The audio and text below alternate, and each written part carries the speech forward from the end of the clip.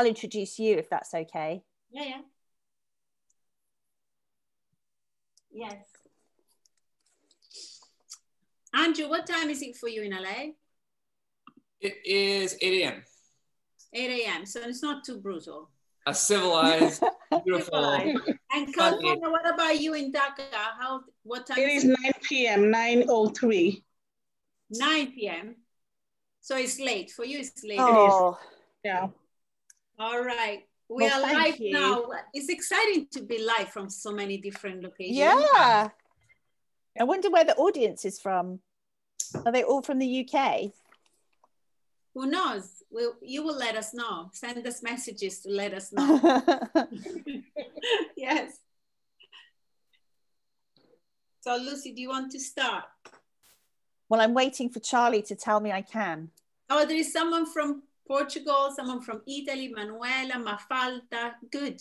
Ah. Hi. I'm in Italy too. So we have Dhaka, Italy, Oxford. Half Ukrainian, half Bulgarian. LA, Bulgaria. This is great. Okay, we're officially allowed to start. Welcome, everybody. Zimbabwe. Thank you. Livia, we're starting now. Good. Welcome, everybody. Thank you for joining us today. My name's Lucy Siegle. I'm going to introduce you to our panelists in a second. Thank you for joining us from wherever you are in the world and whatever brings you here. Well, we know what brings you here. It is the third report from the Circle, led by Jessica Simor, who I will introduce you to in a second.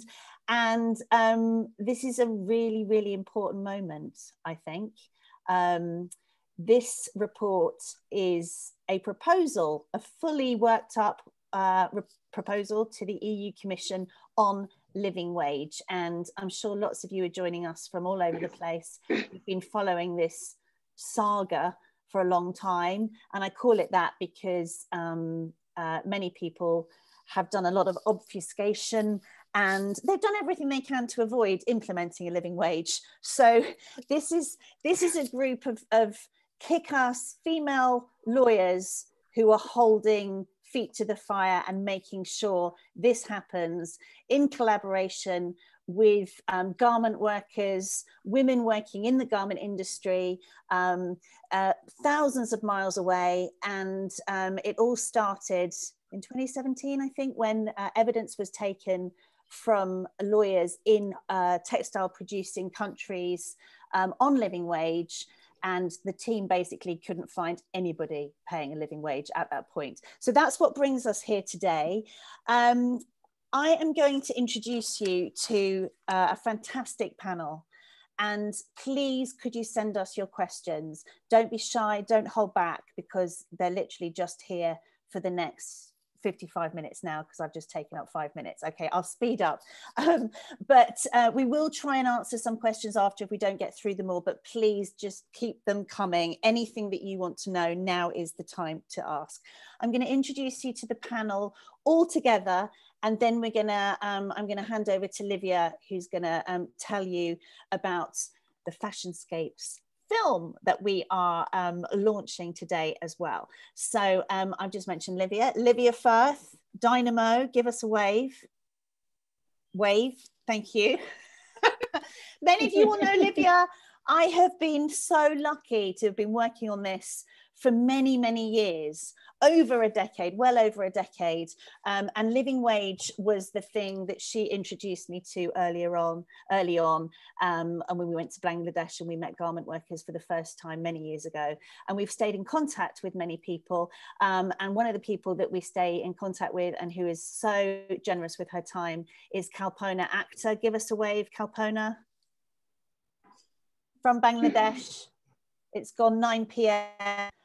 She's always turns out for these things, and she brings such an important dimension. Kalpona, if you haven't met Kalpona, her story is just incredible, and she started working in the garment industry in Bangladesh at the age of 12, and now is a leader for living wage and garment workers' rights, and we will hear more from her in a minute. I mentioned Jessica Simor, there she is, Jessica Simor QC, who has led this incredible work on living wage. And this is the third report that she has produced for the Circle, the NGO that is headed up by Raki Shah. Give us a wave. Who is there? Did you like that seamless transition? We'll hear from Raki in a minute as well.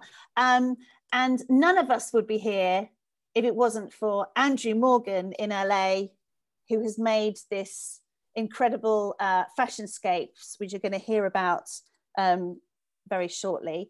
And Andrew and Livia and I worked on the True Cost, which many of you will have seen, which was a feature-length documentary in the wake of the Rana Plaza catastrophe. And of course, last week was the 8th anniversary of the Rana Plaza catastrophe. So we meet, as always, in the shadow of the worst industrial accident, which I will put in inverted commas, because we all knew the pressures on the supply chain, and surely we all knew what was going to happen if we carried on pushing this system to the limits and putting the pressure on the most vulnerable workers in the system, which has continued to happen. We are saying it cannot go on any longer. Poverty wages have to stop, and this is the point at which it stops. I'm going to hand you over to, well, our leader, frankly, Livia Firth. Hello, everyone. Welcome. It's so nice to have you all on Facebook, on here, on Present, register for the webinar. And thank you, Lucy, for introducing everyone. I want to give you a little bit of a personal journey into where we are at today, because Lucy and I went to Bangladesh indeed for the first time together in 2008. And it actually was the first ever trip that we did with the Circle NGO. So the Circle was founded in 2008 by Annie Lennox and other amazing women, including Raki, who is now our CEO. And so Lucy and I embarked on this trip. And little I knew personally that that trip would have transformed my professional and personal life forever. It was the first time that we got smuggled into a factory. And what I witnessed that day transformed everything for me, because, you know, I met women, garment workers, who were making our clothes. They were, working 12, 14 hours a day, earning at the time $56 a month, working in factories crammed by, they were producing on production lines like 120 pieces an hour at the time. Today they have to do more.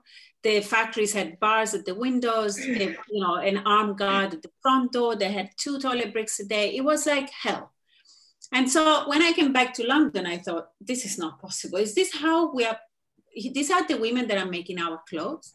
And so, I started this journey professionally to campaign about, the human rights side of sustainability and fashion, because it's very, very easy to address the environmental side and to disregard the human side. Then, as Lucy said, then Rana Plaza happened, 2013. Andrew Morgan saw that picture on the New York Times, front page of the New York Times, and couldn't believe that, that thing happened in the name of fashion. And wrote to me and Lucy and said, I'm coming to London. I hear you two are, do sustainable fashion. Can I come and talk to you? And that's how we started the True Cost all together. Andrew traveled 2-3 years, every country, met many garment workers everywhere. In 2015, I went back to Bangladesh to see what had happened, if anything, after the Rana Plaza collapse. And I met a lot of garment workers. I met one of Kalpona's colleague, Nazma Akter, who told me something that resonated with me. She said, Livia, nothing will ever change until there is a transitional agreement on wages. Because until that day, brands will keep hopping from one country to the other in pursuit of the cheapest production line. So I came back, I told this to Lucy. Lucy and I called the lawyers in the Circle and said, we need to talk, because a garment worker told us something that might interest you. And so we posed a challenge to the lawyers. And Jessica, who doesn't like challenges at all in her career, she was like, okay, we really transnational agreement on wages? Why? What? Tell me more. And that's how we started for a few years to work, and the lawyers led by Jessica, first established the legality of a living wage as a universal human rights for the first time in history, then started to address all the other sectors and see what was happening across other sectors. And then last week proposed this legislation to the EU, which is a groundbreaking and historical moment. And I want you all to appreciate that something like this never happened before. And it really is up to a kick-ass lawyers, women in the circle that this happened. So when we needed to tell this story, we thought, oh my God, if we keep writing reports and articles, it's not gonna be the same as if we're gonna tell a visual story. So we call Andrew, who, after the true cost, knows the plight of garment workers better than any other cinematographer in the world. And we said, should we make a movie? And we said, yeah, but it's COVID, we can't travel, how do we do it? And Andrew said, don't worry, I had it sorted. So he set up crews all over the world, and he put a crew with me in my house in London, a crew with Jessica in our studio, a crew with Kalpona in Dhaka, crews in Cambodia and Vietnam, and just with local crews made this Fashionscape episode. It's 12 minutes that explains incredibly well what it just took 10 hours to tell you the story. So thank you, Andrew. Thank you, Kalpona and Jessica. But more than anything, this is the story of people who never stop fighting. And at some point, people who fight always meet up with each other. And then the fight becomes bigger and stronger and unstoppable. And this is what makes me so excited and happy about this moment in history that we are at. So thank you. I thought that was an incredible introduction to the issues and the background to both the report and the film. Thank you, Livia. And lots of detail that I'd forgotten. And I think that's the one thing we've all now been working on this and around this for so long, that this point with the report, Fashion Focus, a proposal for new EU legislation on a living wage, and Jessica will explain that out in a little bit more detail in a minute, plus the Fashionscapes, draws together pretty much all of this work. And that's why I'm so excited, because as I said before, how long are we planning to go on accepting poverty wages in this system? And I think the answer is, well, we're not, we're calling time on it. So before we speak about the report and how it came about and what's in the report, we really wanted to begin by hearing about what is happening on the ground in Bangladesh, obviously one of the biggest ready-made garments countries in the world. And that's actually where the report starts as well. So I mentioned Kalpona before. Kalpona Akter, former child worker, now the executive director for the Bangladesh Center for Worker Solidarity and the Bangladesh Garment and Industrial Workers Federation, always makes time to talk for us, to us. And here she is. Over to you, Kalpona. If you could give us a sense of really what you've been through over the last 12 months and what COVID has brought to the garment workers. Yeah, thank you so much, Lucy. It is really, really, amazing to be part of these folks. I mean, I know the amazing fight you are doing with this proposal. It is absolutely true that without a law, it would be impossible to get a list for workers. How we have been in last 12 months? I wanted to start with that, COVID, this pandemic, it's really, really very practical for all of us around the world. That we are suffering, our friends, families elsewhere are suffering. But when we talk about workers, the situation really, really difficult, really dire. Soon the pandemic started, the business started showing their irresponsibility ever. They didn't take responsibility, rather saying that we have your back. What business did, the brand and retailers just started canceling the orders or postponing them and absolutely denying to pay the bill. And manufacturers, they got excuse to say that, if there is no money from the brands that we owe to them, then we will be not able to pay your salary. It is not a severances that we are talking about or a benefit. It is the legal wages they even wanted to deny to pay. And for workers, no wage means, no jobs means no money means no food.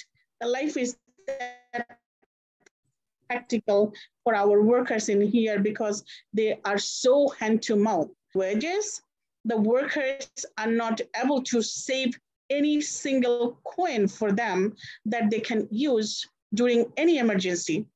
So those workers started getting fired. In the name of that, there is no order. So the manufacturers can continue keeping them in their factory and pay them. But in the same time, the manufacturers started, doing the outcry with the government to get a stimulation package to pay to the workers' wages. And our question was then, this is a 3-decade-old industry. You made profit. What you have done with money? How you cannot even pay workers for 3 months, let alone 3 months, even for 3 weeks? They didn't. So then government had to give a stimulation package which was a low interest loan. But unluckily, the workers, those were working in a smaller factory, they didn't get access to that fund because their factory owners didn't meet with all the conditions. So those workers for months, they didn't get wages, they starved. And finally, they had to go back to home with the empty hand. And when I say home, it is the countryside where their dream started. They came to the city with a dream that these jobs will make their life different. But during this pandemic, these workers just went to the town they started from. So, and when we're talking about workers, I meant to say that these are young female workers who just started know that what is the economic freedom is. So throughout last 12 months, over 300,000 workers lost their jobs only from garment industry. Again, around 70% of them young women who lost their jobs. So these women doesn't have any purchasing power now. And they don't have a voice in their family, which they have achieved, but now they lost it. And now at this moment, we are really in a difficult situation because the COVID second wave hit at us. So country kind of lockdown situation, but factories are opening. By saying that workers will be not get infected, we really don't know that what is the method they use to say that, but the factories are working. We are the people, like our organization, we need to keep open as our workers are working. We cannot stop or lock ourselves being in home and sitting down not helping workers. But other people in the country, they are sitting their home or working from home, getting their wages. But for our workers, no. And we saw in the newspaper, the manufacturers, again, they say that they don't have enough money because they had a shortage of orders and they are asking governments to pay another stimulation package to them so they can continue the money. They continue pay to the workers' wages. But the gap I see that the business supposed to take responsibility. Business supposed to set up an unemployment insurance for workers. The government should have a social security program for the citizen as well as for workers. But none of them thought about these workers who made profit for them for years. When our workers need them, everyone just clean their hand and just run away. And we had to launch a campaign in nationally and global platform to naming and shaming these brands and say that pay your workers. I mean, how irresponsible this business can be. So what we learned through this, that the business need to be really rewrite. The government need to get a adequate law and enforce them around a social safety net and as well as unemployment insurance that can make our workers at least give a security that they have money to buy food. And for long run, we definitely need a living wage. Otherwise, the difficult situation will come, but our workers will be not able to fight with that. I wanted to stop here, and I'll be happy to answer any question you have. Thank you. Kalpona, thank you so much. I've just got a really quick question for you. A lot of people would have been thinking about Rana Plaza last week. Did anything change after Rana Plaza from your point of view? Did anything get better? Thank you so much, Lucy, bringing this. Yeah.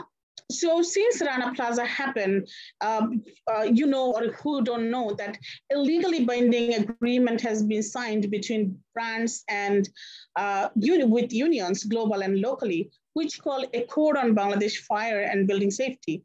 It's a legally binding agreement, and that has made a phenomenal change in the area of safety for workers. Like at least out of 4 million workers, at least 2 million workers are working in a safe factories now. But we are really in a fear that whether this progress will be protected or not, as this agreement going to be expired in May 31st, and brands, they're supposed to renew these, and they're supposed to, sign in a new agreement, which will be not only for Bangladesh, for other production country as well. So those countries, like especially in Pakistan, there was many accident has happened. In very recently, Morocco get an accident. So this industrial homicide can be prevented if brands, sign on this new agreement. So, I mean, through this panel, through this program today, I also wanted to, request the consumers or lawyers or whoever you are, please raise your voice and put pressure onto the brands to sign on this new agreement. Otherwise, we need to go back to, in a 2013 situation, and maybe we'll be experiencing another Rana Plaza.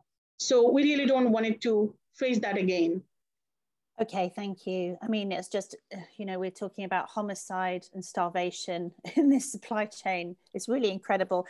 Raki, I'm going to come to you now because Kalpona mentioned some of the gaps that were, really stark during the COVID, during the global pandemic, which is obviously still very much ongoing in Bangladesh. You've had to try and, step in really to try and plug those gaps as well as this work. So I wondered if I could hand over to you and you could tell us a little bit about what you're doing through the Circle. Yeah, so for those that don't know, the Circle is an organisation that was set up by singer-songwriter and activist Annie Lennox quite a few years ago to support, world's most vulnerable women and girls. It does that through funding grassroots projects, but also advocating for long-term structural change. And those have to go hand in hand. They absolutely have to. And we do that by the collective power of bringing extraordinary women and male allies like there are on this call together and building, extraordinary change. And I think the living wage proposal is a perfect example of that collaboration and change and powerful partnerships that can be made. What we did during the onset of COVID back in March, we were seeing and hearing so many stories from the likes of Kalpona and Livia and others about all the fast fashion brands pulling contracts, garment workers being left destitute, and we pivoted very quickly to launch an appeal. We were funding grassroots organisations with emergency food parcels, hygiene packages, also supporting legal aid and unions to be able to fight those cases. So we were supporting projects in Bangladesh, Nepal, Myanmar, and we'll continue to do that. That's a really key part for us, building those two pillars together. So if anyone watching wants to support, do visit the Circle website and join us in that people power. I also wanted to give a bit of a personal reflection as well. I was just thinking back to the last trip I did pre-lockdown, and it was actually to Bangladesh, and it was to the Rohingya camps in Cox's Bazar. And I wanted to, this might not seem like a reflection related to garment workers, but I was thinking back to how generous countries like Bangladesh are of taking in over 1 million refugees from bordering countries, and yet Western countries like us, or Western brands like us, cannot even grace the dignity of a living wage to workers in some of the poorest countries. And if that doesn't make you angry, I don't know what can, when they can take in such a huge, vast amount of vulnerable people. We should be doing our all to support. So that was just a reflection from me that God, where have we got to? Thanks, Raki. Yeah, Rebecca Heffernan-Clark says, yes, Raki. I think a lot of people feel similarly. Right, we're going to hear about the reports now in a little bit more substantive detail. So Fashion Focus, a proposal for new EU legislation on a living wage. This is the third big report that Jessica has led on from the Circle. Just very quickly, report 1 established that a living wage was a fundamental human right recognised since at least 1919. In report 2, she closed in on precedents for regulation by the European Union beyond its borders. And now here is report 3. Jessica, over to you to explain a little bit more.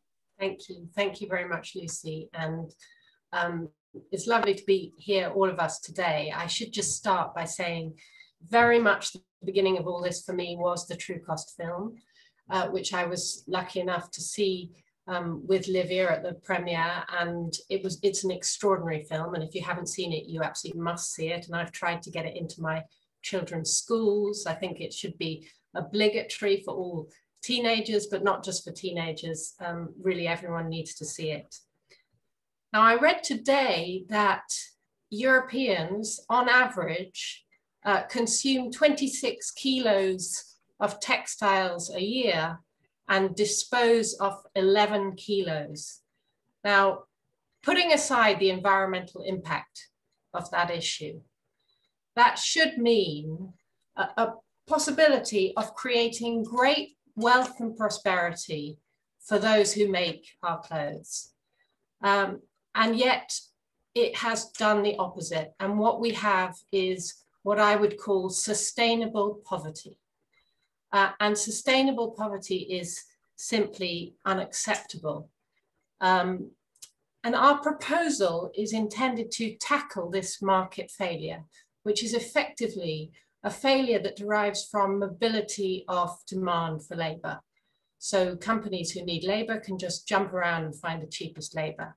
And they can treat labor as a commodity, as if labor were just a product like water or salt or timber.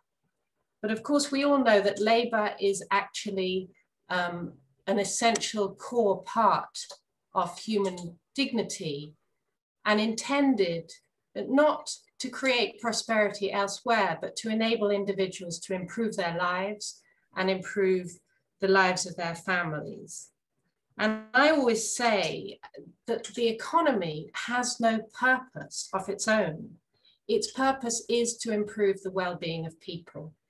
But we certainly have an economic failure here. We have a market failure. And the core failure identified by Livia is that wages are not paid at the level they need to be paid to sustain a basic, decent life and to improve people's lives. And as Lucy said, that's been recognized now for more than 100 years. This is nothing new. And it derives from international human rights law that recognizes the inherent dignity of every human being.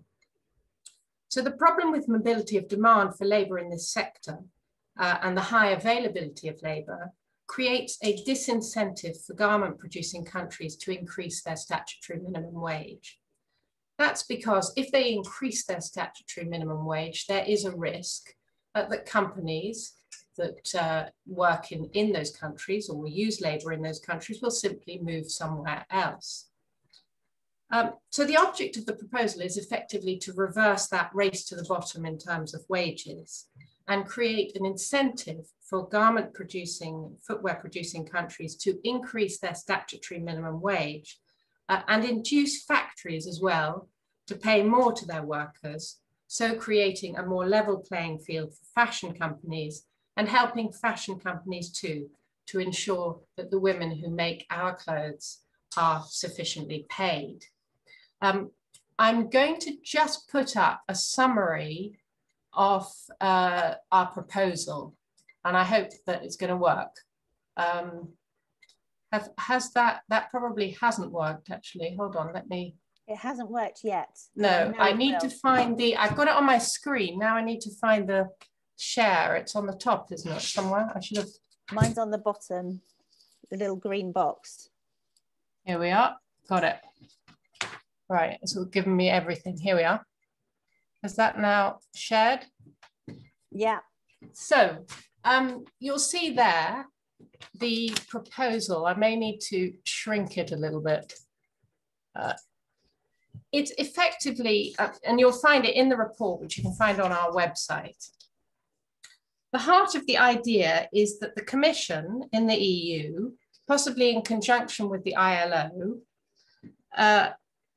decides for each of these garment producing countries the level at which wages must not fall. That is the level at which wages effectively keep people in such a level of poverty that they cannot be said to be the most decent, they cannot be said to be a decent wage.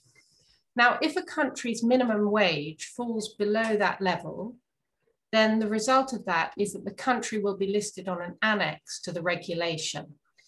And if a country is listed on the annex to the regulation, then additional due diligence obligations will apply to companies that use labor in that country. That will also be the case if the country doesn't guarantee the right to freedom of association or collective bargaining, which is also an internationally recognized human right. There'll be a 3-year transition period so that states can actually raise their minimum wage to a sufficient level so that they're not on that annex. If then a company imports goods from those countries, at the point of import, they will have to establish that the garments were made by workers who were paid a decent living wage. And living wage in that context is defined differently. It's for the company itself to justify a living wage. But the crucial point is it must not fall below that wage risk point. And the reason we've got a difference there is because we don't want this to be a ceiling, this wage risk point. We want it to be a floor. And we want collective bargaining and companies themselves to actually establish properly what a wage is. The annex itself will be subject to, and I can probably take this down. Oh. Let me just try and undo this share. Perhaps I can't. Have I managed to undo the share? Yes. Yeah. Well done. So the idea is that this annex will be subject to annual review, so that it will be possible for countries to get themselves off the annex. The idea being that if a company wants to avoid the additional, more stringent due diligence obligations, it will seek to go to a country that's not on the annex. So the consequence, we hope, is that the statutory minimum wage in countries will go up.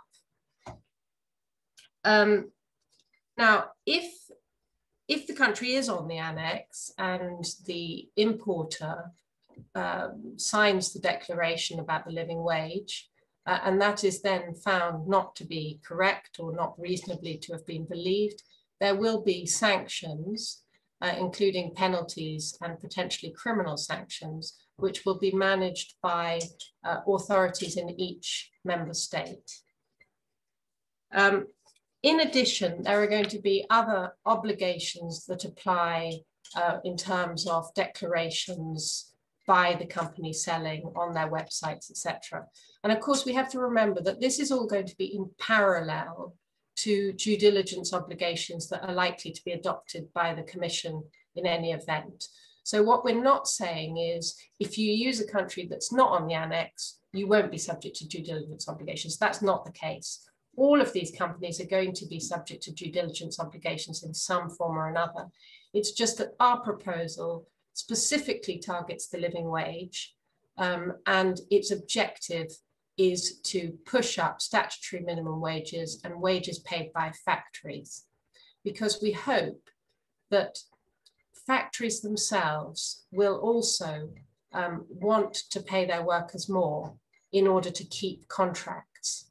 And that will be the way that they can keep contracts, by absolutely making it clear, crystal clear to companies that they are paying their workers a living wage.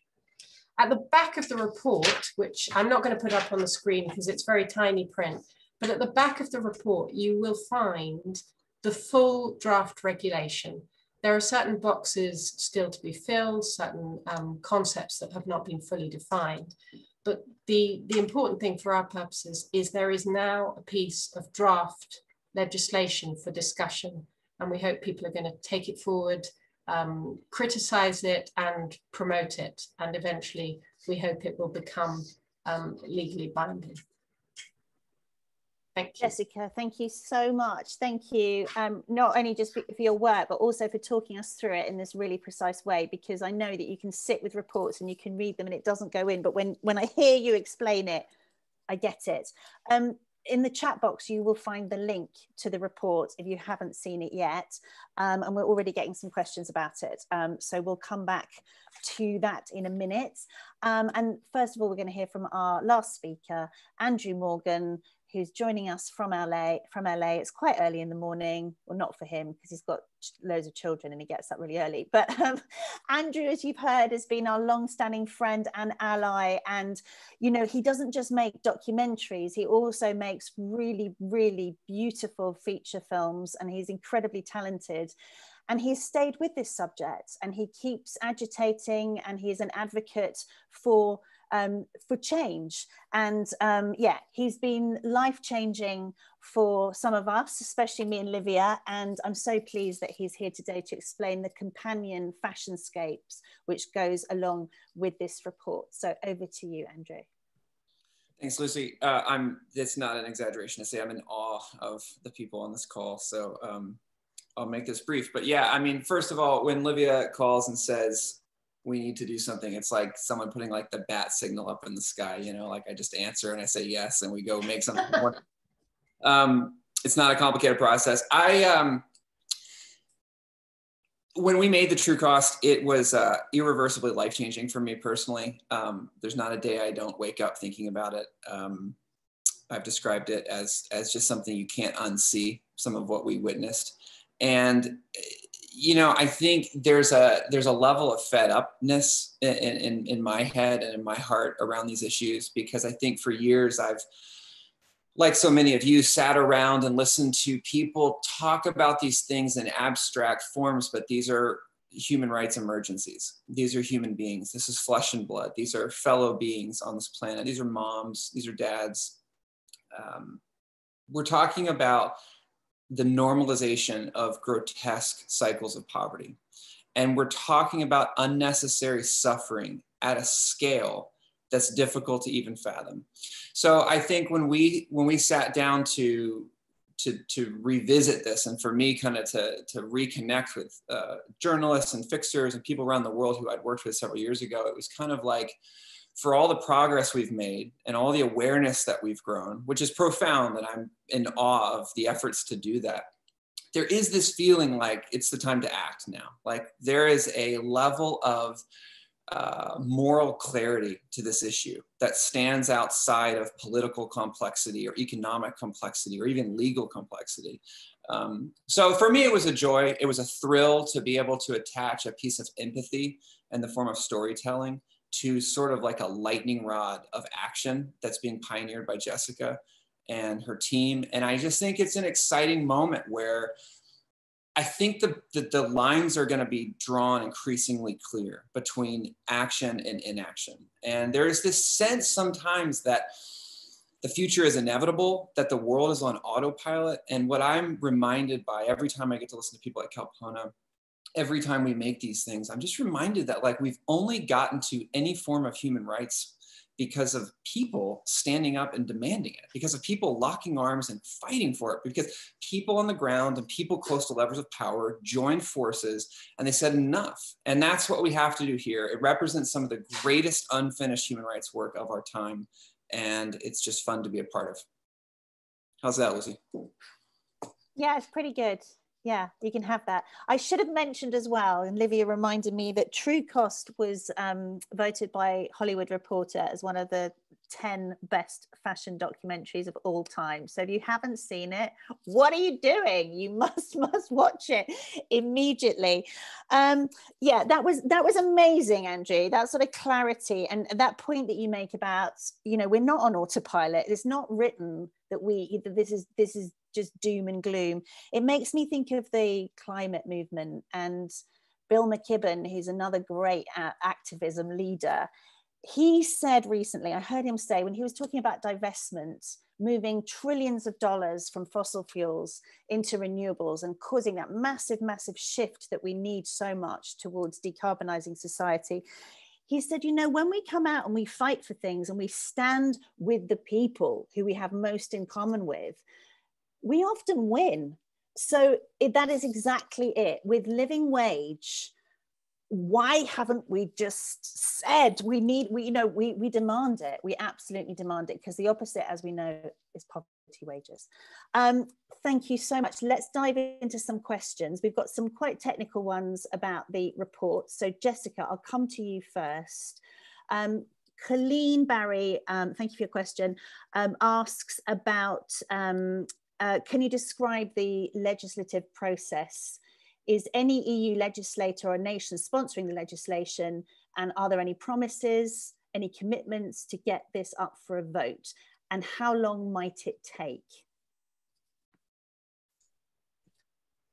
So, very good question. The current position in the EU is that they are going forward with a general due diligence piece of legislation. And that is sort of in the pipeline. They've been consulting about it, and there should be a proposal coming out in June. Our plan is to feed into that via the Commission. The only available technical route to get legislation, you know, proposed or whatever through it is actually something for citizens' initiative.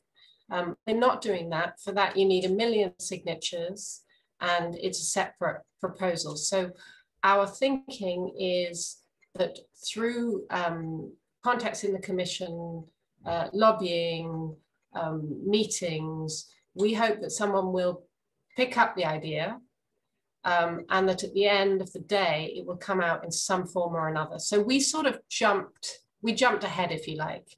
I'm involved in another citizens initiative in this area, but it's a much slower process. And we just thought, well, let's go ahead and write what we think the law should look like.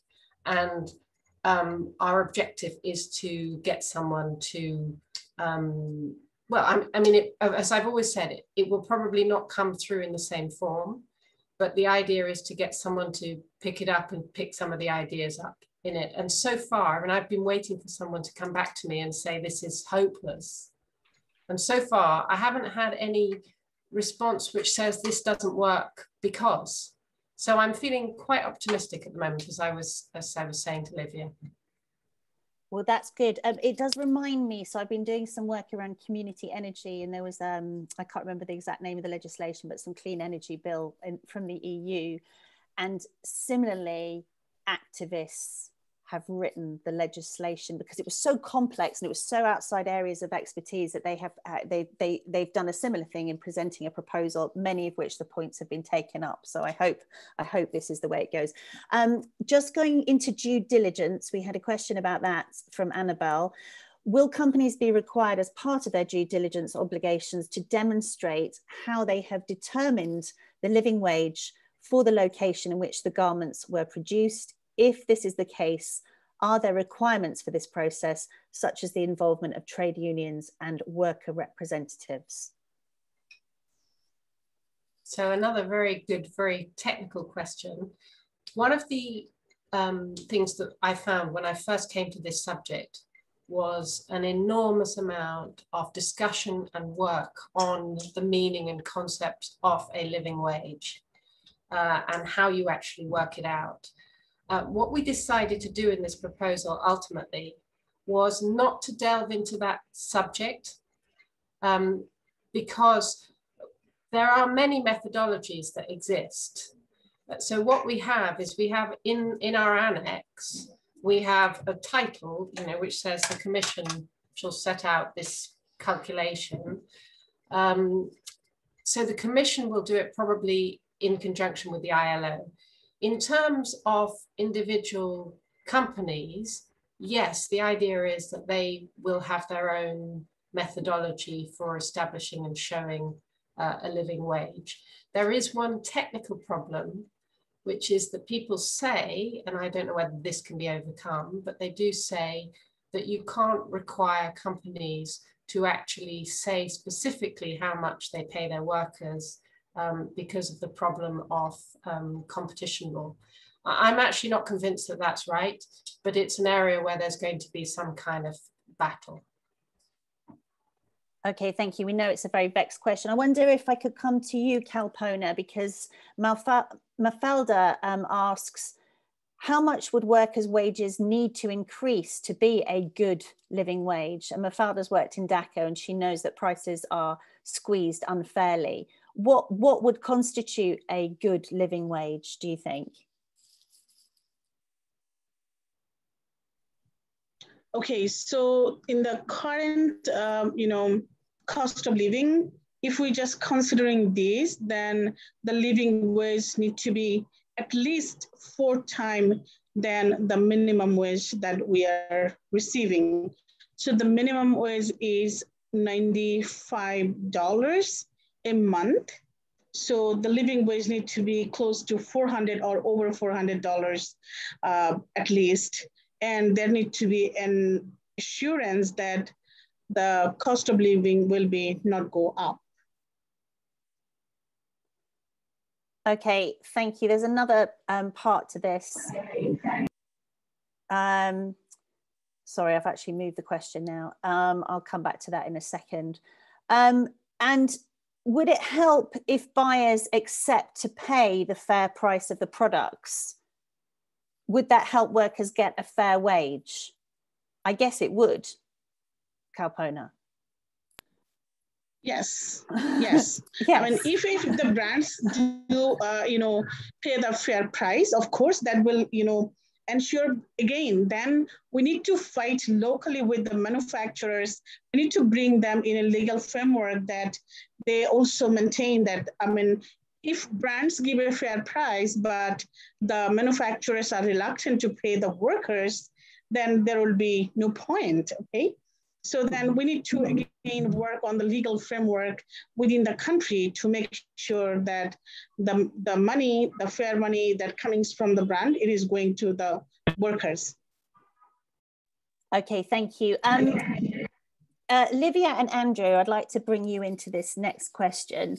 It's about, so from Grace, how can we better engage with fashion brands in order to encourage their buy-in for the proposed living wage regulations and ultimately their compliance with the regulations? So Livia, where do you stand on engagements with fashion brands? Because, well, as people will see from the Fashionscapes, there's a very memorable and, may I say, quite famous clip at this point when you are repeatedly questioning one brand about their living wage plans, and you notably don't get much answer at the time. Well, I think fast fashion brands will never be able to pay a living wage and will do everything in that position to greenwash, muddle the water, make it impossible. Because if they were to pay a living wage, they couldn't produce so cheaply and sell so fast. So their entire business model would crumble. So this is why, this is why this legislation is so important. And by the way, Jessica can speak more about this, but so much is happening at EU level on governance, on due diligence and governance legislation right now, that in a year time, brands will be legally binded to due diligence in their supply chain, and living wage will be a part of this. So put what fast fashion on one side, though, I think a lot of other fashion brands, it was very interesting because when we started the first report and working on this with Jessica, we put and other lawyers, we had a lot of discussion, very, very confidential discussions with some with fashion brands, for the lawyers to understand the whole process of where, even the fact that a brand doesn't actually hire a factory when it produces abroad, but just place an order. So how would legally be possible to hold them accountable and all of that? And a lot of the fashion brands spokesperson and people who helped us behind the scenes to arrive to this point in the legislation said, even for us, it's so important to have it, because when we go to a factory, like sometimes we share factories with other brands, it's so complicated. A lot of brands spend years like just discussing, how do you calculate a living wage? And he said, so for us, it's so important that we move from a situation where it's, how do you calculate it? What if you paid, etc., to, oh my God, there is a law, now we have to pay. So some brands are really welcoming of this legislation. And I think with them, the Fashionscape in particular will be fundamental to push for that, to make them support it. And even the work that Jessica and the lawyers are doing is fundamental. Okay, thank you, Livia. And Andrew, Livia is also moving into explaining how Fashionscape can be used as a tool. What do you think the leverage could be with brands, and is there any? Yeah, I think there is. I mean, I think it's important to recognize that these brands are, while multi-billion transnational corporations, they are fueled and powered by people. And I think there's a real turning point happening inside some of these companies where there's actual conflict. There's a new generation of people who are saying, this is not okay. And I think that awareness, that solidarity, that messaging that so many people have been creating around the world for decades now is showing up. I think it's showing up in boardrooms. I think it's showing up in big places. I also just want to point out too that I think like one of the when we think about this, like I saw someone mentioned like US organizations like WRC, like the staggering levels of growing inequality around the world this is not a wage issue in the fashion industry alone. This is not a Bangladesh issue. This is not a European issue. This is a primary issue in the world where we are devaluing labor decade on decade and increasingly valuing capital. And that is building really a suicide machine. So I think like change is inevitable. What we're doing is like a very fragile, poorly constructed house of cards, and it will come crashing down for a lot of reasons, ecological as well as human. And so the bigger question for brands and for the industry as a whole is like, what is going to come next? Because they know they're playing on an expired clock. Like they know that this level of exploitation should have been far behind us by now in our history. So I just think for anyone watching a film like Fashionscapes, my goal is to always say, first and foremost, you have far more in common with a worker in Bangladesh than you do with the folks who are running these companies. And their struggle is our struggle, and it is representative. It's the most visible, inhumane, incredible extrapolation of what people working for a living are feeling all over the world. And I think just connecting that, constantly connecting that and zooming out from just one area is powerful. And it's powerful because, again, those people go to work in some of these brands. Those people, they are not just, robot companies. They have people working there. And the last thing I'll just say real briefly is that Jessica points out when we first talked that a lot of companies, whether this is true or not true, we will soon see very clearly, but a lot of companies and people leading companies, when you talk to them off the record, say, actually, I'm okay with system change. It's actually like, it's the Wild West right now. And if there are ways to put system changes in place that isn't just like one company at a time or one country at a time, if it's a broader, you know, we're coming at this, like Jessica said, as an issue that doesn't allow someone to just pivot to the poorer country next door, then I think they can be in favor of that. So I would just say, let's not totally write them off as partners, but let's make sure we are framing the conversation and not allowing them to do so. Thank you. Delivering body blows to the status quo, as always. Brilliant. Well, I do want to come back to some of those individual country questions, because thank you, Kate Larson, who's seen that I was struggling to remove stuff from the chat and has put it in the Q&A box. So thank you.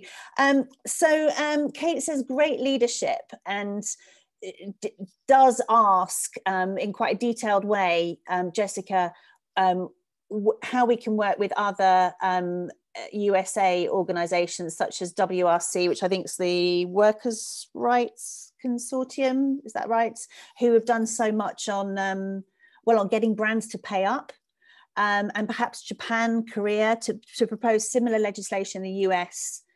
And those countries, given that only 20 to 30% of exports from the export countries, Bangladesh, Cambodia, are to the EU. There's also the vexed question of the UK as well, which I know I've asked you about before. So do you have any sort of specific response to that on working in other territories? Well, it's obviously essential, because it is undoubtedly a global problem. We've focused on the market we know, the biggest market we know, or at least I'm familiar with as an EU lawyer, which is the 450 million people EU market. It seemed the obvious first place to start, but obviously the US is massive, and similar kind of proposals might be applied. Obviously, it's a very different legal system, and we'd need to look at that. But I'm definitely open to looking at wider application of these kind of rules. I think because many of these companies are global companies, in a way, if you target a single large market like the EU, it's likely to have effect globally, or at least some effect globally. And the key point for us was to create a system which would get the factories to pay a proper living wage and get the countries to guarantee a minimum wage that was no less than a living wage. That was the sort of key structural change that we were aiming at. So if we achieved that structural change, I think it would have a wider effect than just purely in relation to imports into the EU. Okay, thank you. Understood. We are coming to the end of our time, unfortunately.